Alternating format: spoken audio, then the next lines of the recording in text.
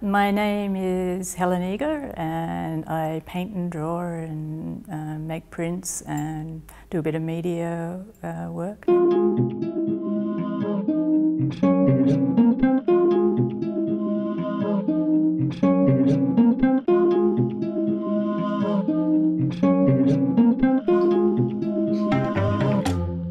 The work that I've just done for the MCA is called Tango. It's a very rare opportunity to do something as fantastic as this. It's a different thing, it's a very public space, it's very large, and it's an unusual shape. I wasn't daunted by it, I was enthused by it. It's going to be in the foyer, so it's going to be the first thing that most people will see.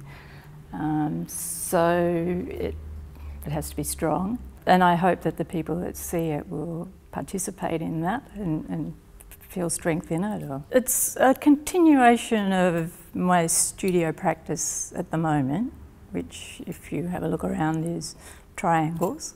The triangle is a vehicle for me to express my visions of light and colour.